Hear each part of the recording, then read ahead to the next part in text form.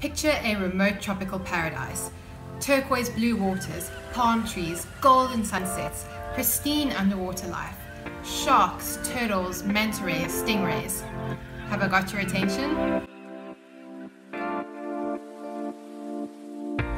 These words describe my day-to-day for 6 months, while I lived and worked in the field collecting data for my master's and doctoral theses. I was fortunate enough to be one of the few researchers who have worked in the St. Joseph Atoll, which is one of the jewels of the Seychelles. This atoll basically consists of a lagoon that is surrounded by shallow sand flats that are dotted with uninhabited islands. A paradise indeed. But it's not only me that thinks this place is a paradise. Thousands of stingrays, mostly juveniles, spend their days wallowing on the shallow sand flats, trying to avoid the bigger predators that lurk in the deeper waters. There are 3 species of stingrays that occur in this atoll, and my job was to figure out how they live. More specifically, what they eat and how they move about.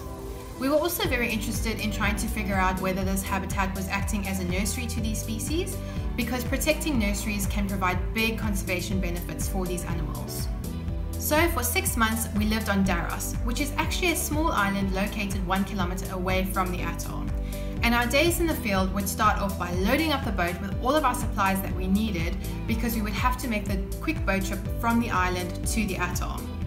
Once there, we could moor the boat in the lagoon, transfer all our equipment into a kayak, which we could easily maneuver over the shallow sand flats, and our hunt for the stingrays would begin. Now, how does one go about catching a stingray? Well, one of the species that we worked on, the porcupine ray, lacks the dangerous sting on its tail, so it's relatively harmless. This meant we could actually sneak up on these guys and try and catch them by hand. And as you can see, this was a super technical process. It involved a lot of running, high precision pouncing, and playing a bit of hide and seek, as these stingrays would hide in the sand plumes that they created. Now, the other 2 species of stingrays do indeed have the dangerous stings on their tail. So we couldn't exactly go pouncing on them, otherwise we'd end up like the late unfortunate Steve Irwin. So instead we had to try and foul hook them with a fishing rod, and once on the line we would maneuver them into shallow waters. And sometimes this was no easy task, because these individuals could reach over 1 meter wide, and they seriously hit the gym to work on those strong muscles.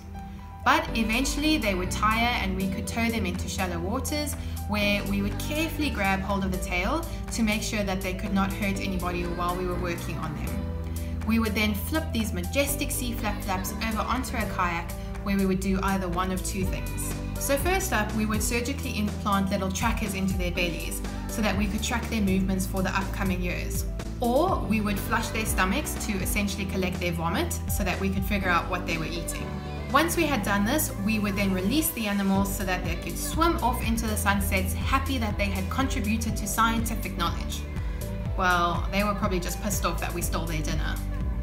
We spent long days in the field, boating around and trekking over the sand flats. We caught little stingrays, we caught big stingrays, and by the end of it all, our total tally was 232 stingrays. Days in the field were long and hard, and by the end of it, we were happy to plonk ourselves on the beach, revel in our sense of accomplishment, and witness some of the most spectacular sunsets.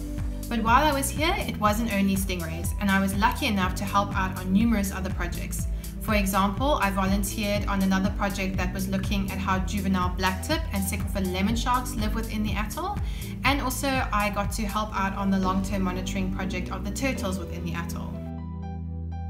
We also did some substantial scuba diving around Daros Island, specifically to monitor the coral reef populations, but one of my favorite experiences was being able to dive with manta rays, which are arguably one of the most graceful creatures in the oceans.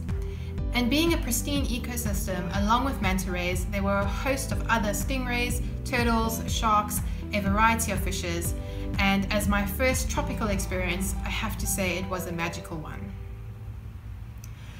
Back on land, I got to release baby turtles into the ocean, which was definitely on my bucket list, and I even got to meet giant Aldabra tortoises, including the 2nd oldest one alive today. These are just some of the highlights of my time in the field, and I am incredibly grateful to the Save Our Seas Foundation for funding my project and allowing me to spend time in this beautiful location. In the description of this video, I will provide a link to my project on the Save Our Seas website so you can get more details if you are interested. If you like this video, please give it a thumbs up, subscribe to my channel, share it with anybody who is interested in marine biology. Please follow me on Twitter and Instagram to keep up to date with me. And until next time, I hope you all have a happy day.